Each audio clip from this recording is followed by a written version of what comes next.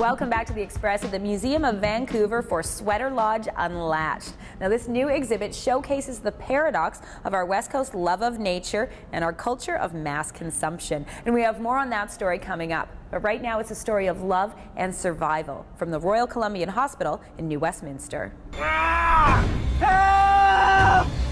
Buried alive. It's a horror Ryan Reynolds played out in this Hollywood thriller. But there is no glorifying a similar situation for Curtis Zanussi. Here's a picture of the aftermath. Curtis being flown into Royal Columbian Hospital, clinging to life. That was something I'd never experienced, and I knew that it was bad, and they needed to get in there right now. He was working inside a trench at a construction site in Surrey when it collapsed. 2 tons of sand filled the hole, burying him to the neck and crushing his body. And I was kind of in and out. I talked to a guy that was one of my co-workers that was there. He was also a friend, and he said I looked dead. He was rushed to the critical care unit. To protect Curtis from going into shock, the trauma team placed him in a coma.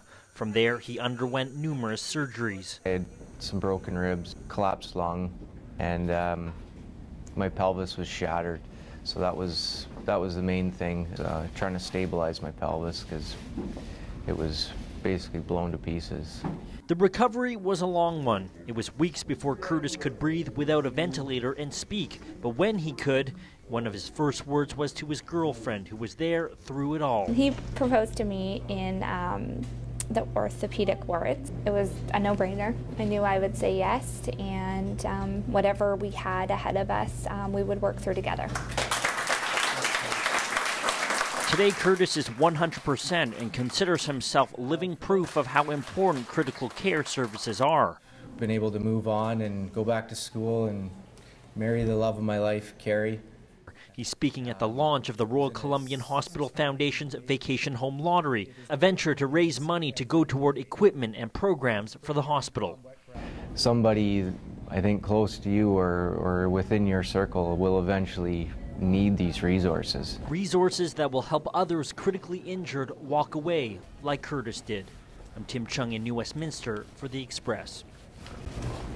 The website is bcvacationhomelottery.com, and there are 3 luxury homes up for grabs. The final prize draws happen at the end of April. You're watching The Express, and it's time now to put your dancing shoes on, because the hot salsa dance zone has taken over Coquitlam. The sizzling sounds of Latin beats and the quick shuffles of partners across the dance floor means for one thing. This is salsa dance. Made recently popular on shows like Dancing with the Stars, salsa dance is back in high demand, and there's one group bringing it right into our own backyard. 2, 3, back step, 6, 7, forward left, feet together. Alberto Gonzalez is part of Hot Salsa Dance Zone, a fun, high-energy series of dance classes held at various venues, including Coquitlam's Evergreen Cultural Center. The classes are for all levels, no matter your background or experience. Sometimes people see that salsa dancing is very difficult to do because it is intimidating to try to move like the Latin American people do when they dance.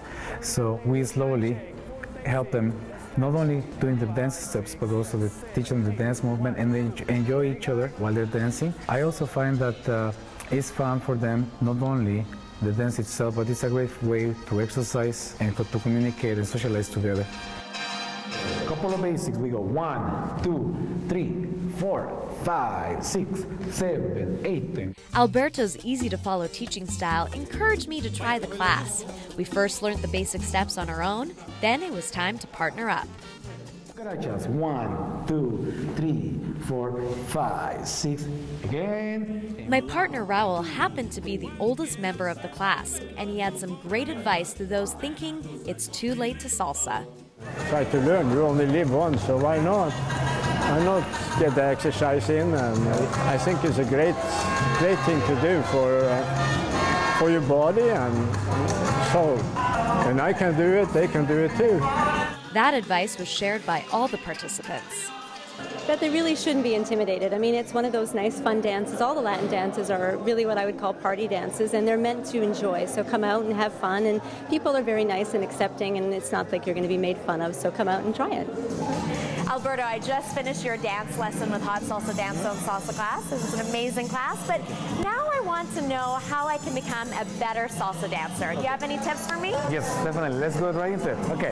The first thing you need to do, always connect with your partner, look at each other, always maintain at the front, and you're going to respond just after me, small little step behind. With a little help and encouragement, Alberto slowly crafted us into dancers. Learning how to salsa dance. I'm Mansour in Coquitlam for The Express. Salsa Dance Zone offers classes all around the Lower Mainland, so if you'd like to shake it with Alberto, you can go to the website for details. You're watching The Express, and we have more stories that are uniquely BC coming up. Up next on The Express. So we're inviting visitors to take some fleece home with them and to make something interesting. SweaterLodge Unlatched at the Museum of Vancouver. The General Store at the Burnaby Village Museum. The Express. This is your local voice.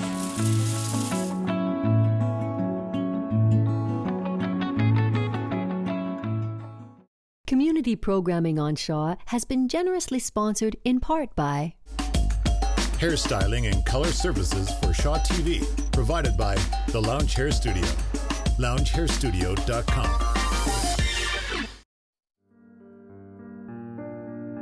In war, children are the innocent casualties. Playground Builders creates play and hope for these innocent children. We do this by empowering locals. We create badly needed jobs to build safe playgrounds. This allows children to do what children are supposed to do, build childhoods. We cannot change the past, but we can influence the future. You can help too. Go to playgroundbuilders.org.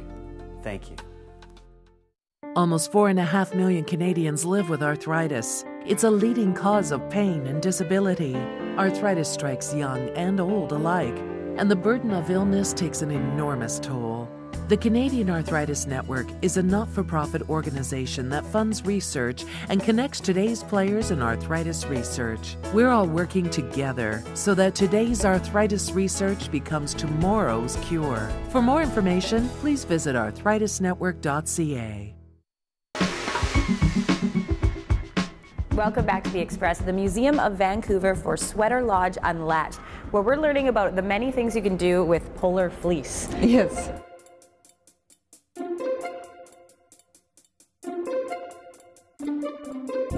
When we made SweaterLodge, we actually had a fair bit of fabric left over, and so we really wanted to incorporate it into this exhibit. So we're inviting visitors to take some fleece home with them and to make something interesting, make something surprising, and photograph it and send it back to the Museum of Vancouver's Flickr site, and they'll download it and add it to the exhibition wall.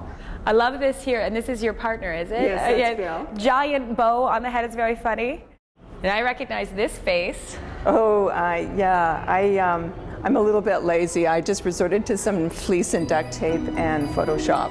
I think it's great. I like the stuff that, well, this one here especially because it's a dress and then incorporating the pop bottles again, so really bringing it all back together.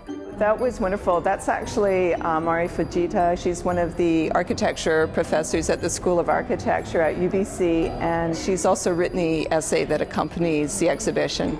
Okay, I have no idea what I'm going to do with mine, so that's it. You think you're lazy.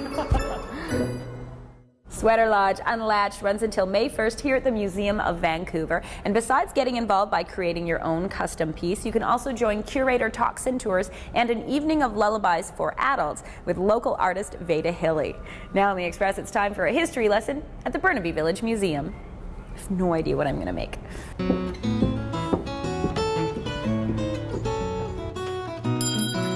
My name is Jean, and I work here at the General Store at the Burnaby Village Museum. Here at the General Store, we have dry goods, we have groceries, we have hardware, we have tools, everything that you need in a small little village like ours. Here at the General Store, we offer service. So you as the customer You don't have to do the shopping. We do all the work for you. If you want coffee, I'll measure it out for you. I'll grind it for you and package it for you. All you have to do is carry it home. The shelves are stacked right to the ceiling with everything that we have to offer. And if I can't reach, I use the ladder to climb up top.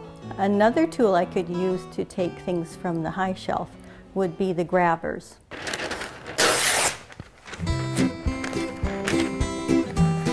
We didn't have plastic bags like we do today. Everything had to be wrapped in brown paper and string, and you could tuck it away into your shopping basket or shopping bag and take it home. Our general store has the post office, so if you didn't get home delivery, you could come here and pick up your mail or send out a letter. And if you had a post box, you could just come in and pick up your mail that way as well. Of course, the first thing that children want to see when they come into the store are the candies. And they love to look, they love to think about how many candies they can buy for a penny. And in those days, a penny would buy a lot of candies. Come down and visit us again at the Burnaby Village Museum. To find out what else is happening in the Burnaby Village Museum, you can go to the city's website, burnaby.ca. Now, there's always something happening around Metro Vancouver, and today on The Express, we're shining our spotlight on local arts and culture. Celebrate the Year of the Rabbit at International Village. It's one of the largest Chinese New Year celebrations in Vancouver. The event will offer a variety of multicultural performances, arts and crafts, and delicious ethnic dishes. Strut your stuff and audition to be a model for the University of the Fraser Valley's Designer Fashion Show. You'll showcase the creative styles of the next up-and-coming fashion designers. This popular performance, Fräulein Maria, is a rollicking good time, a contemporary dance history lesson, and an astonishing piece of choreography all rolled into one. And of course, SweaterLodge Unlatched runs until May 1st here at the Museum of Vancouver. We're going to leave you with another look at the local art scene. This is Relay, presented by The Culch. I'm Johanna, and on behalf of all of us on The Express, thanks for watching, and we'll see you next time.